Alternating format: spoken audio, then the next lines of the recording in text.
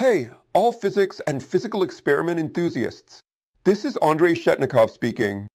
And on another day, while browsing the page of my good friend Yevgeny Sklyarevsky, I came across an intriguing question pertaining to aviation and ship propellers.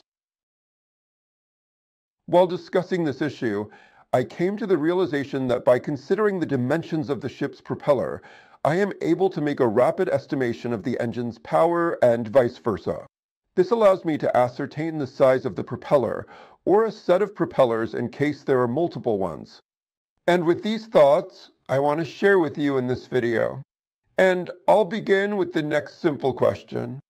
And at what speed can the ends of the propeller blades move? Well, for an airplane it's clear, this speed cannot exceed the speed of sound, and it's slightly lower than it. And in terms of the ship's screw, there are also certain limitations that need to be considered in this regard. This speed cannot be higher than the speed at which active cavitation begins on the blades, resulting in the formation of bubbles due to boiling caused by the reduced pressure in the fluid medium surrounding the blades. Well, generally speaking, both of these, they both come from the same idea, Well, what is the purpose of a screwdriver? To repel water while repelling on two opposite surfaces of the blade, a pressure difference is created, and this pressure difference pushes the plane or ship in the opposite direction, achieving propulsion through fluid dynamics. Because this is an illustration of reactive movement, and this pressure difference is connected to the velocity head that is provided by the rotational motion of the screw mechanism. And we can write the change in pressure estimate on one side, and on the other side apply it to the velocity head multiplied by the density rho, the velocity v squared, divided by 2. And from this point, the characteristic speed at which the liquid is thrown off originates, from which, by the way, these very ends of the blades move. This is a fail. I won't bother writing a grade, square root of delta p divided by rho. Well, for an airplane, that's how it's going to be if we take atmospheric pressure in delta P and air density in RO.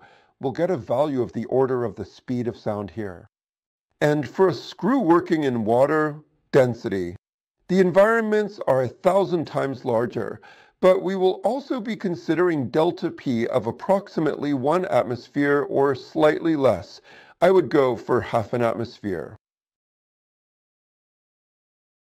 In that case, note a failing grade. I'll still take about 1 atm density is 1,000 times greater, so it costs the SQRT of 1,000, which is 30. So the velocity of the blades in the water is approximately 30 times slower than the velocity of sound in the air. Well, there it's 300 meters per second. We divide by 30 and get 10 meters per second. That is the typical speed that cannot be exceeded.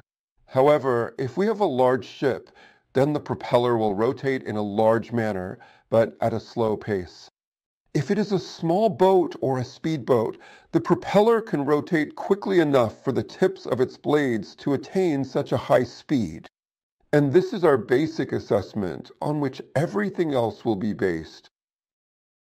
And now we're going to have some basic school physics. Here I roughly drew the shape of a ship's propeller, the area swept by it. But this screw generates a flow of water that moves in that direction at a velocity of v, and consequently, a thrust force F is produced. Well, I'm going to assume that the flow rate is about the same as the speed of the propeller blade's rotation. This is our simplification. Now I am going to utilize Newton's second law in the form of force, which represents the alteration in momentum per unit of time. What's the amount of water we pump per unit of time? The area of the propeller is determined by the density of the water and the speed of the water. This is mass. In momentum there is velocity. I have another velocity, squared here. Well, the next step, I'll now forcefully express the power of the car. I gotta multiply this force by the characteristic speed again, and I get the ratio of s to rho to v cubed. Now let's do a little bit of math. And here I have depicted an aircraft carrier, a real beauty, with a propeller radius of almost 4 meters. Well, let's find the area of 4 screws. It is 180 square meters. Now, as per our formula, to find the power, multiply this area by water density, 10 cubed, and the cube of the calculated velocity. This is still 10/3 speed 10 meters per second. And we get a result of 180 megawatts of power plant. According to Wikipedia, this power is 194 megawatts. The difference is minimal. Well, you can say, of course, that it just happened to me by chance. I was fortunate. Therefore, I am going to completely change direction and calculate the outboard motor by employing the identical formula. And I'll take the boat motor, vortex. The radius of the blades is 12 centimeters, so the swept area is 45 thousandths of a square meter. According to my formula, the power of the motor is obtained by multiplying these 45 thousandths by the density of water to the power of 10/3 and by the cube of the permissible speed, which is also 10/3. This gives us 45 kilowatts. However, boat motors are usually measured in horsepower. That's 60 horsepower. But as it turns out, the Whirlwind was not producing 60 horsepower at all, but 30, which is half as much. Well, of course, I caught the order of magnitude, but it still turns out that my formula here is off. Oh, nothing of the sort. The thing is, a vortex is a poor copy of the German boat engine König, which just happened to have 60 horsepower. So physics is effective. Comes to mind a wonderful story that academician Krulov tells in his memoirs, which is worth mentioning.